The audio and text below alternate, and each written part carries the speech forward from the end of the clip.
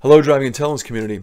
This video is a long time in coming, and I've actually got some viewers that have been asking me when I'm going to put this video out, and it involves the installation of a double DIN head unit in my 10th generation F150. Now a lot of you probably know that it's not an easy install because you have to grind or cut out some parts of the sub dash. Well, in this video I'm going to show you how to make that a little easier, not just the sub dash element but also the trim part. And one of the most key elements to the clean install that I did is this Metra kit, which actually, unfortunately, is the most expensive part of my install, and I'll tell you about that in a minute. The Metra unit actually replaces the entire trim panel that goes over the radio after the install, and you transfer a lot of your existing OEM functions over to this kit. So it's really nice, but as I mentioned, it is expensive, but if you want a quality install, you got to pay for it. Now this is going to be linked below as well as everything else I've used in this video. But I also want to talk about the head unit I selected. I had several criteria for the head unit. Number one, it couldn't be too expensive. Number two, I wanted something that allowed me to add a lot of peripherals like Torque Pro, backup camera, GPS, all those things, the Bluetooth, all those things that go along with modern day vehicles. And for that reason I decided to go with an Android unit. And when I looked at everything that was available out there, and I've seen some videos from other people testing different types of head units, I decided to go with an ATOTO head unit, the A6 version. Now it's not their top of the line, but again, I wanted to restrict the amount of money I was putting into this. So actually the head unit was less expensive than the Metra kit, the trim kit that goes over the head unit after you install it. I've had this unit installed in my vehicle for several months, maybe close to a year, and I've had just about flawless performance out of it.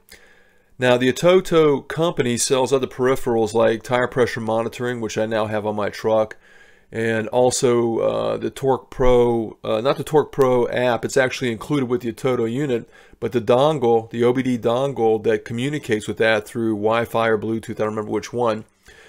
Either way, their peripheral equipment is not very good. I have to tell you, just stay away from that. The radio is pretty solid. The double DIN unit really works nicely.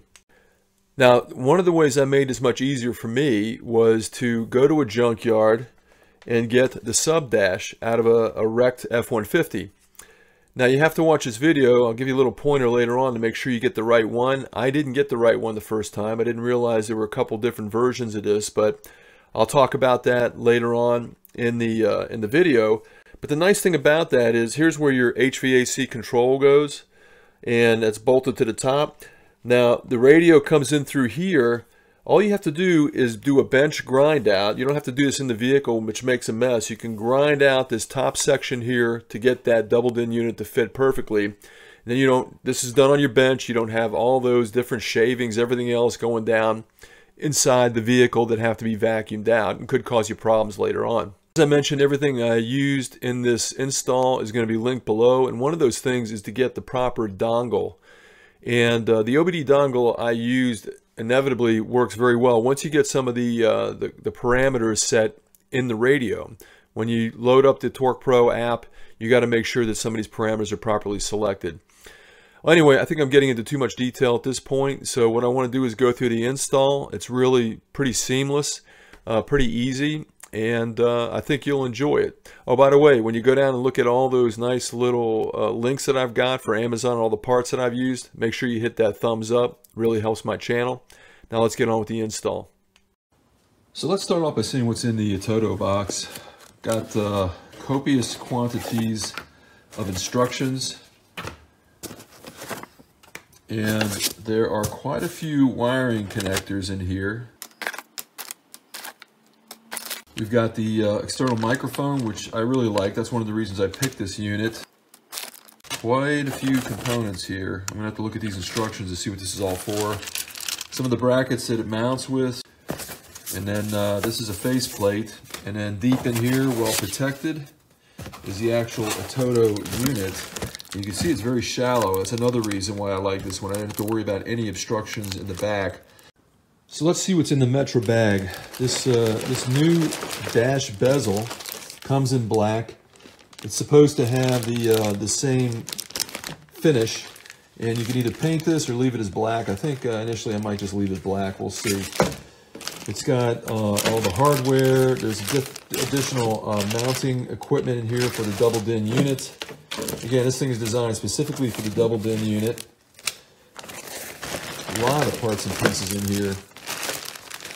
This replaces, depending on if you have a four-wheel drive or not, it has different components in here that are replaced on your stock unit and integrated with some of the elements of the stock unit. So there's a bit of work to be done on this before it's installed. There's two panels here, depending on the type of HVAC system you've got. This panel element depends on whether you have the automatic climate control in your vehicle, or if you just have the standard one, which I have. So this works with either one to really make it a custom unit. And of course, there's also the instructions, which actually seem to be kind of thin. So I'm going to study these and then get started. My first step is to trim this sub bracket to make sure that the double DIN unit fits. Now there's some trimming that has to be done on the top side, and I think looking at some of the instructions that this bottom edge needs to come off as well. But I need to determine how much of this comes off the top. Now to do that, I got to first select which set of brackets, the mounting brackets for the double DIN unit, need to be selected. I've got a manual HVAC control, so one of these is for manual, the other one's for automatic, and they made it easy by marking on here which brackets you've got. So here's the auto AC, and I'm going to be working with the manual AC. Metra says to use the fasteners that come with the brackets that came in the box with the double DIN unit to mount their brackets to the radio. These brackets won't mount directly to the double DIN unit, so I have to use the brackets that came from ATOTO to start off, and then I can mount these brackets on top. The installation is made really easy by Metra because their adapter has the same color coding as the wires that come with the ATOTO unit. So all I got to do is splice these together, and then this plug goes directly into the existing wiring harness on the truck. I'm going to make a solder connection between the wiring harness that came with the radio and the unit that came from Metra. I'm adding some shrink wrap after I do the solder connection to make sure it's nice and tight. And I'll link all these products below just to make sure that you can get them if you want them. All right, so now that the double DIN unit is ready and the sub panel is ready to be installed, I need to dismantle the dash, and that's going to require getting all these plastic pieces, bezels out of the way. The reason I've got to do that is because that sub panel is integrated underneath this overall dash piece here. I've pulled the radio bezel off, and that just pulls straight out. It's just some push pins that go in here. Next thing I'm going to do is get the radio out, and I'm going to use a special tool that enters into these two locations. I'll link that product below. And then it's the next easiest part to remove is this panel below the gauges. You just pull it out, and then you have a bunch of screws to remove. So that's going to be the hardest part. To get the radio out, I'm going to show you a little tip. I've already taken it out, obviously, but these kits work, but if you don't use them properly, they can be a little bit difficult. So I wanted to show you the proper way to get these out. Now, when you push it in, you only want to push this into this little nub here at this point here, so it doesn't go in deep. A lot of people will push them in too far, and then you can't manipulate this arm here. You just want to push it in enough to get those little tabs or that little nub in there, and then you're going to pull outward to pull that little clip in to allow you to release the radio. So obviously you have it on both sides, and you're going to pull it out and pull the radio at the same, pull these outward and then pull the radio out at the same time. I originally thought I needed to remove the center console and lower panel to get to the radio's subframe. All I had to do was get this panel out, which gave me access to all the screws that hold the top panel in. And now I can easily take it out and get to this sub panel. With that upper dash panel out of the way, now it's a real simple process of getting the sub panel out after I take off this HVAC unit, and that's just a bunch of plugins in the back, no different than anything else in the vehicle. HVAC control system is taken out, and again, it's just a bunch of plugins. The hardest part, or the most cautious part I recommend, is when you're taking the vacuum lines out, you pull these tabs outward gently to release that vacuum section there. But again, just pull them out gently or they'll break with this old plastic. Okay, sub panel's out, but the hardest thing to get out is a screw that goes through this hole right here into the back of the panel. And you're going to have to come in through the front with a socket, a 7mm socket, to get it out, and the whole thing pops out easily. Now for the watch out that I mentioned at the beginning of the video. The sub frame comes in two styles, one for the EATC, which is the electronic automatic temperature control, and the other one is for the manual temperature control. The first one I bought was for EATC. That's this one here. This opening is different than that is for the manual temperature control. So otherwise, the dimensions here are the same. The dimension for the double DIN unit is going to be the same, where you got to cut out up here. This is the problem. So if you go and get one, and they're usually pretty cheap, I think I got this for about 10 bucks. It makes it, like I said, a lot easier to grind it out on the bench than it is to do this in the vehicle. Radio bezel has been removed, and per the instructions, I've dismantled it completely. I've taken out the vents. I've also taken out the passenger airbag system or switch, and I've also taken out the 4x4 switch. Those all have to be transferred over to the new bezel. I've already got these mocked up in place, but the kit comes with all the components to match all this up in these areas with these open areas here. So this is made to work with all the 10th Gen F150s and also the Expedition, possibly Navigator. I'm not sure what the Navigator looks like, but definitely the Expedition and the F150. This kit covers all versions. 4x4 switch is installed. It's a little bit of a puzzle, but I got it all together because there's so many extra pieces. And it looks pretty good, although I would have to say that the fit and finish is not perfect. That gap right there is bigger than this gap, but it still looks good. Everything's assembled on the radio bezel, even my air freshener. I've got the airbag and the 4x4 switch in here. Now the instructions recommend that you paint the vents. I didn't really care. It's an interesting contrast that matches with the vehicle. You can either paint this or paint this. I'm going to leave it for now since it's winter and it's not a good time to paint. Final prep for the radio install, and there's a lot of wires to hook up here. So before you put this panel on, you want to put on this GPS module. This communicates with the satellites to go to your maps. You've got your backup camera set up here. You've got two USBs, one for a peripheral, and I'm going to hook in their tire pressure sensor here, and another one for the phone.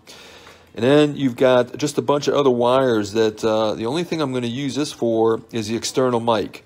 So you have to plug this in to make that happen. And then, as I showed before, I've got the spliced wire connection that plugs in the back that goes to the harness in the vehicle. All right, are we having fun yet?